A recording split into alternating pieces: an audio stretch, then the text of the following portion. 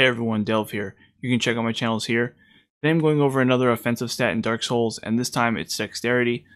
On the main, I don't think that Dexterity is quite as strong as Strength, but it has some relatively unique upsides. So we'll start with the upsides. Similar to Strength, many weapons have a Dexterity requirement. And unlike Strength, the Dexterity requirement of most weapons doesn't end up exceeding about 25. This doesn't matter if you're planning to get Dexterity to 40, but it also means that no Dex requirements are over 40, which is a nice bonus.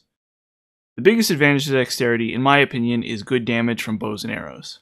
While it's not difficult to meet the 16 Dexterity requirement for a longbow, getting better damage out of it is an underrated perk. And of course, there are other ways of dealing range damage, such as crossbows and spells, but the ability to manually aim the bow puts bows in a unique position that can often make them much more useful than any other form of ranged damage. There are many enemies that can be cheesed with bows and arrows, but bows and arrows can also be useful against lots of random enemies as well. Bows are sort of like the great shields of Dexterity. If you aren't using them, you aren't really using Dexterity to its maximum effectiveness. I cannot understate bows as being the main bonus of Dexterity as a stat. You might be concerned about the cost of arrows, but you'd be amazed at how much value you can get out of even the weakest arrows. Even the best physical arrows, which you should be using, only cost about 50 souls apiece, which is very affordable towards the end of the game. Another advantage to Dexterity is that it specializes in smaller, lighter weaponry than Strength.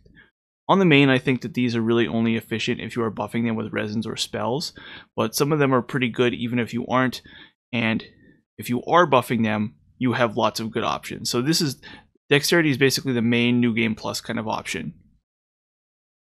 But obviously Dexterity has some downsides too. For starters, most Dex weapons have a Strength requirement as well. This is usually more annoying than anything else, but in some scenarios the Strength requirements can actually be quite high, somewhere in the 25 range. Overall, a Dexterity character will have to waste at least a few points on Strength. This is a downside just on principle, but there is a good shield that is worth investing 16 Strength into, so it's not as wasted as you might think, but it is a few wasted points here and there maybe. Another downside of Dexterity is the damage types you have access to. While Slash and Pierce damage are fine in most scenarios, as far as I can tell they simply aren't as useful in all scenarios as the Strike damage type that Strength weapons have access to. Another major downside is Bleed damage, which is dubiously useful. Now you might think that Bleed damage is useful, but how Bleed works is that after enough consecutive strikes, you deal a chunk of damage to the enemy's HP. So that sounds really great, right? And while this does work on some bosses, it's never any of the bosses that you'd want it to work on. So this works on bosses like Iron Golem, not on bosses like Manus and Calabi, which are the bosses you'd want it to work on, right? So it ends up being very disappointing, and it's kind of the selling point of a lot of Dexterity weapons. So they're kind of balanced around Bleed, and then it doesn't even work on bosses. So it's actually a really terrible mechanic, and it's arguably the biggest downside to Dexterity weapons is that they trick you into believing that Bleed is something that actually works when it really doesn't. Now, one thing I'm not certain of is whether or not these bosses are literally just immune to Bleed, or whether or not it's just prohibitively difficult to bleed them. But I don't know. You just can't bleed some of these in-game bosses, for all practical intents and purposes. So I do think the Dexterity weapons are fine on the main, but they are less good than Strength weapons in my opinion. At least if you're talking about New Game. Okay, so next I'm going to talk about the best Dexterity weapons and where to get them. The Wanderer starter class starts with the Scimitar, which is a solid Dex weapon, and the Hunter class also starts with the Short Bow, which is another fine option. There's some okay starting options in and around Firelink Shrine, including the Winged Spear in the Skeleton Graveyard and the S-Stock down in the New Londo Ruins, but the story really starts at the Undead Merchant in the Undead Burg. He sells the Rapier, which is another fine starting weapon, but he also sells the Short Bow, which is really cool, and killing him will grant you the Uchigatana. This is a decent weapon. It does have a suite of advantages, including a good range, a fairly fast swing speed, and bleed damage. It also has a strength requirement of 14.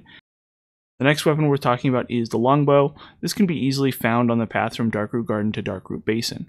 This is an unmistakably solid weapon, useful as soon as you can obtain it, the nearby Stone Guardians and Moonlight Butterfly being great examples. This is easily one of the strongest Dexterity weapons. The next weapon is the Falchion. This can be found near the base of Blighttown if you follow the main entrance. This weapon is very similar to the Scimitar but does more poise damage and weighs a little more. This is one of the strongest dexterity weapons in the game, especially when buffed with resins or spells. If you want to make use of a small fast weapon, this is a really great option. You will not be disappointed except against some of the endgame bosses. Okay, the next weapon I'll talk about is the Great Scythe. This can be obtained in the Catacombs and can be obtained at the very start of the game if you wish. Just like the Uchigatana, it has a strength requirement of 14, but its high base damage and ridiculous range and moveset make it probably the strongest dexterity weapon in the game. It also has bleed damage as well, and it only has a weight of 5, which is absolutely ridiculous for how good a weapon it is. The main downside with it is that it doesn't deal that much poise damage, so you're not going to stagger enemies with it. And personally, I don't like this weapon, and the reason why is because I think it sort of feels exactly like a strength weapon. It's not really different from a strength weapon, but it is almost certainly the best melee dexterity weapon, assuming no magic-related buffs. Next, we have the Black Bow of Ferris. This can be found in the Darkroot Garden, carried by one of the enemies blocking the way to Sif. This weapon is very similar to the longbow, but just a little bit stronger. This is a very strong dexterity weapon. I highly recommend it. And last is the Quelaag's Fury Sword. This can be obtained by training Quelaag's Soul in a +10 cursed sword with the Giant Blacksmith. This is a decent weapon, although it's going to have a slight damage problems against bosses at the end of the game. The main upside is that the fact that it does mostly fire damage, and that it scales with humanity. It's a perfectly viable option. Okay, so now I'll talk about rings. Most of the best rings are still good here, but there are some extra options here and there.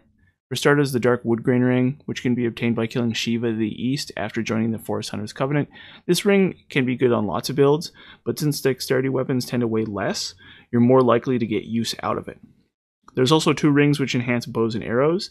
The first is the Hawk Ring, which can be found behind the Giant Blacksmith in Anor Londo, and the second is the Leo Ring. This sometimes increases the damage of arrows or other thrust attacks, and it can be obtained by killing Ornstein after Smo. But of course, as usual, Ring of Favor and Protection and Havel's Ring are also just solid options as well. As for the game progression, it's relatively similar to a strength character. The 2 main items you'll want are the Large Ember in the Depths, and the Very Large Ember in the New Londo Ruins. You can of course skip bosses to go obtaining these, but other than that, the main sequence break would be to go to the Catacombs early to obtain the Great Scythe, which you can do right at the start if you want. You can hit Firelink Shrine and then immediately go grab the Great Scythe, which is not a bad option. That distribution is similar to Strength, except you'll probably want some Strength investment. 14 gets you access to the Great Scythe, but I personally recommend 16 Strength so I can make use of the Eagle Shield, which can be quite helpful. It's just a great shield that basically any character can wield. Once you reach 40 Dexterity, you are free to increase Vitality and Endurance as you like. Okay, so there's the Dexterity guide. Overall, I think Dexterity is weaker than Strength, but it's still a solid stat with plenty of good options, especially with the flexibility that bows provide. Thanks for watching.